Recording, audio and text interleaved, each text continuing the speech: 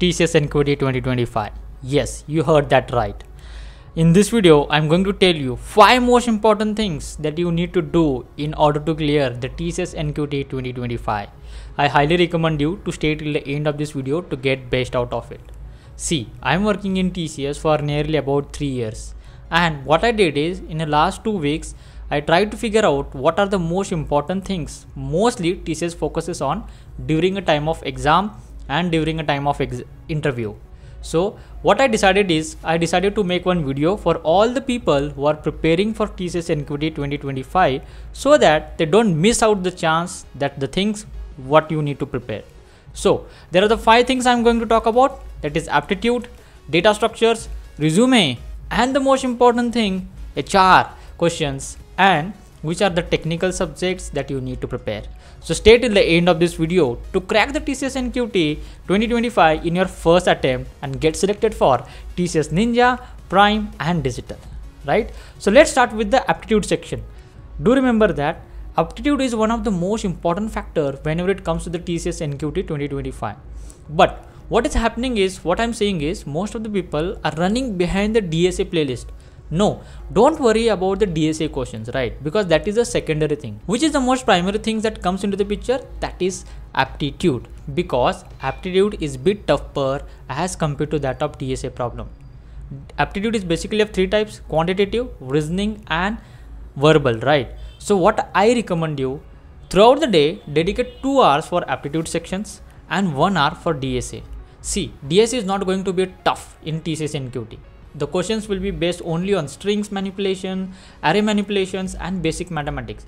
Apart from that, TCS NQT is not going to ask you the problems on graph, DP, tree, linked list. No, they're not going to focus at all on these topics. They're only going to focus on array, string and basic mathematics, right?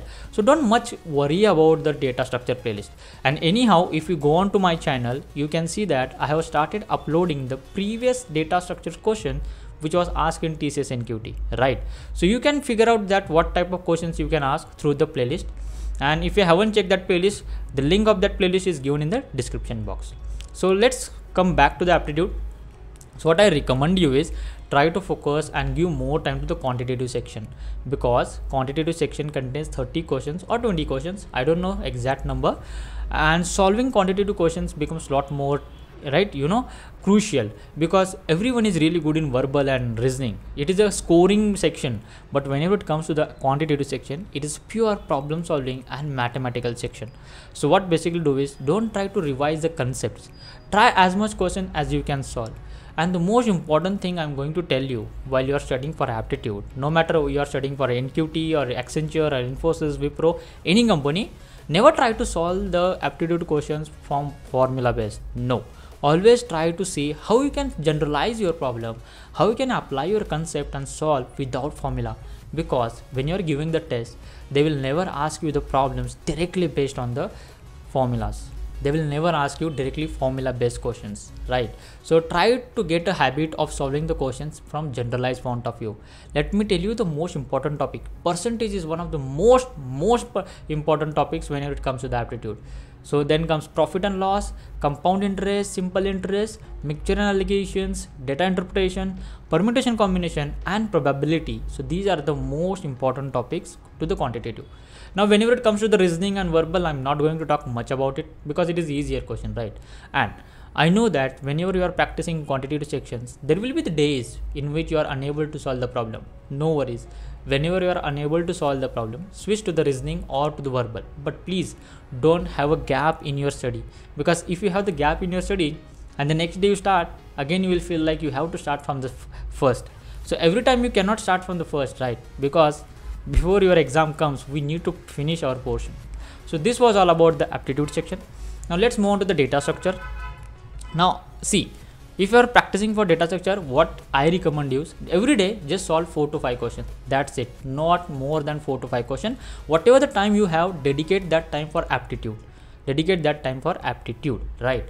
Also at the same time, do let me know you that you have 2 questions for TCS NQT exam. In any case, you have to solve 1 full question and 1 half question. That is much needed to qualify for TCS Digital and for Prime. right? If you want to go for ninja, you can solve only one question, that is enough for you. But if you want the higher package, 7.5, 9.5, you should solve one full problem and one half problem, right? So what you need to do is focus more on mathematical questions, array questions, and string manipulation question. Don't worry, as we move ahead, I'm going to upload all these questions on my channel, right? So data structure, don't worry about it. Every day, just 4 to 5 questions, whichever language you are comfortable with, right? So I'm not going to talk about data structure much because I have already started uploading the videos on it. Now the next point is the resume. The resume plays a crucial role, especially for the fresher. The reason behind this is because you are a fresher and you have zero experience. So how the recruiter will get impressed with your resume? So that is come a picture with resume. There are some important things that you need to mention about your resume. That is the educations, projects. You should have must have 2 projects on your resume. Internship if you have any. As a fresher, if you have done the internship, that will be the added bonus for you because it can be shown as experience during a time of college. If you want to know how you should make a pure clear resume for a fresher, I have already made a video on it, right? I have discussed each and every single section in detail along with what kind of content you should put in that video, right? So this was about the resume. I'm not going to talk about resume much because this video will get much lengthier. I have already made a separate video on the resume section, so link will be given in the description box. Do go and check it. And then comes into the picture, that is HR. Now what I will recommend you during a time of interview, of course it is a long journey now because still you have not given any exam. So, and we are thinking about interview, but it is always better to think of all the possibilities before we move ahead, right? So HR plays a crucial role. Most of the people take the HR questions so lightly. Let me ask you a question. If I ask you, where do you see yourself in next 5 years? And if I ask you, tell me the meaning of the question. I'm not asking you the answer of this question. I'm asking you the meaning of the question. Now, what does the most people say is that? In the company where I can see myself in 5 years. No, this is not the actual meaning of the question. The actual meaning of the question says that they just wanted to check how long you are going to stay in this company, how loyal you are to the company. So each question differs. Each question has a different meaning behind the scene. Don't just assume what you read. So every single HR question has a definite answer. Let me tell you, give some example.